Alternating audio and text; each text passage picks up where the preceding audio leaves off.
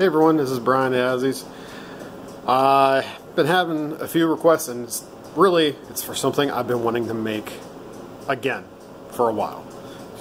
Some of you might remember, and more than a few of you probably still have, one of our pull ball shifters. These are actual engraved billiard balls. Snicker balls. Snooker, or however you pronounce it. I'm just butchering it.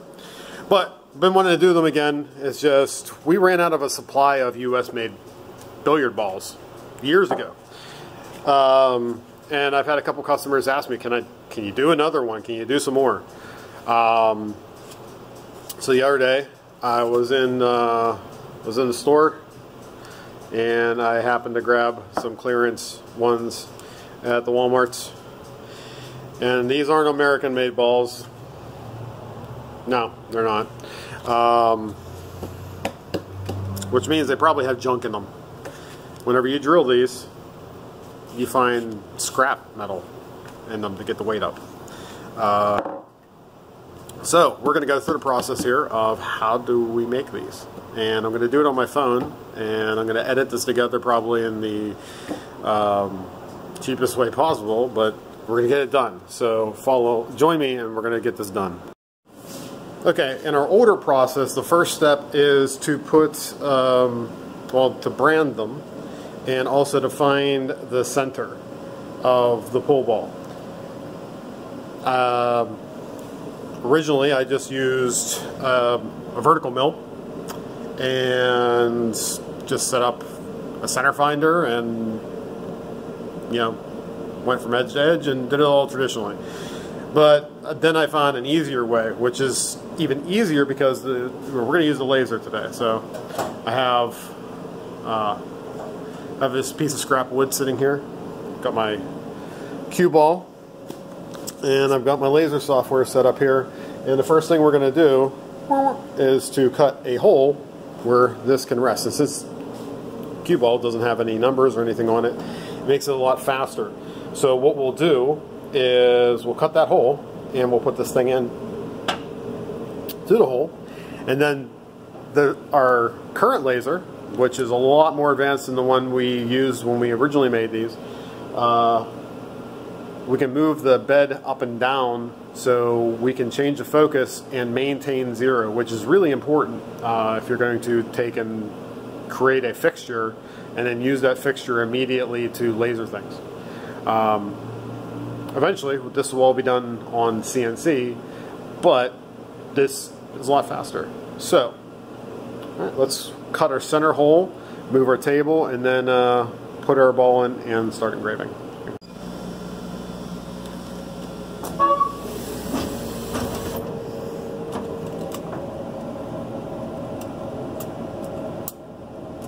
It actually cuts so quickly that I didn't get the phone out in time. So we got that. Now we can go in our controller. We can move it the wrong way, or we can move it the right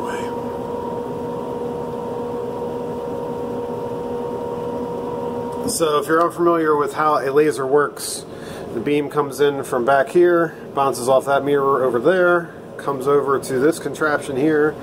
There's a mirror in here, bounces it through the focus lens. This is the final objective down here, and that focuses it down, and we have multiple focus lengths. This is a 4-inch, this is a 1/2 inch, 1 inch, 1 2, and that is a 1.5 inch. Or no, that one is a 1 inch. Our original one was a 1.5 inch. And that is how far your laser is going to be away from the piece that you're engraving. Because lasers, even though in a theory a laser beam is straight up and down, since we're dealing with so many different directions that this is bouncing, our laser beam actually starts out big, gets into the focus lens, squishes, and expands again. So that point is where we want to hit the cue ball.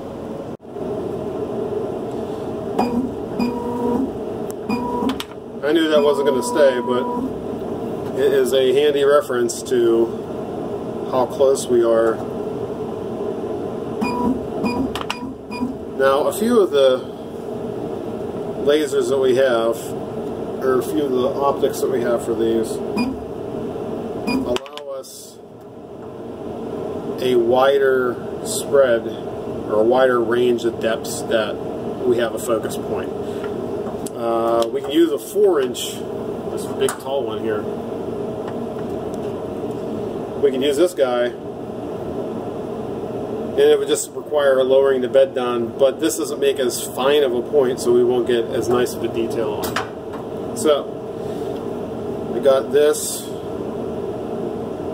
That's approximate. I'm going to actually bump this up a tiny bit.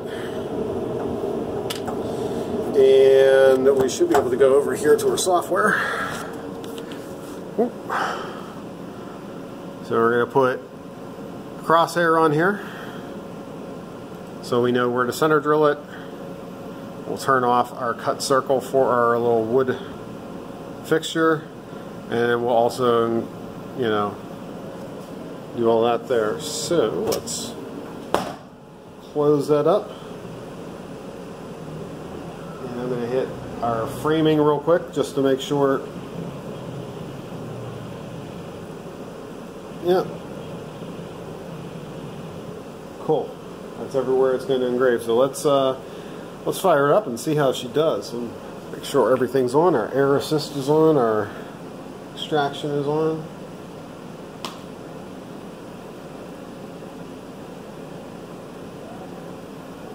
Show.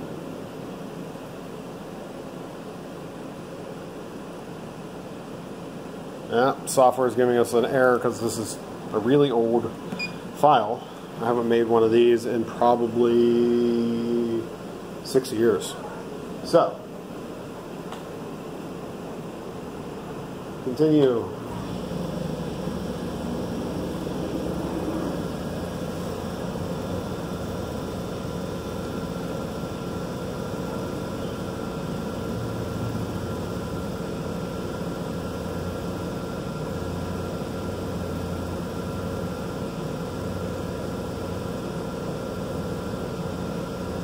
Getting the lettering around both sides here, and we have it set to do individual items.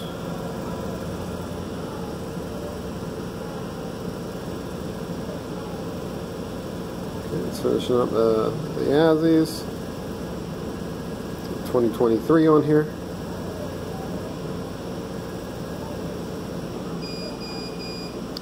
And it didn't put our crosshairs, but it did give us a dot. Let's see why it didn't give us a crosshairs. Probably because they are open lines and they are not. So what we could do is we could change these to a different color. So we're going to change these to blue in the software here. And then, what we got? We'll turn everything else off. 40-50, which means it'll go 40 millimeters a second at half power. That might be a bit much. Let's drop the power down to 20. Speed looks good. And let's try that. That quick. And there we look, we got a perfect location for our markings. So what we can do is we can take this downstairs. You can see these are made out of some nasty stuff in the smoke. Just, yeah.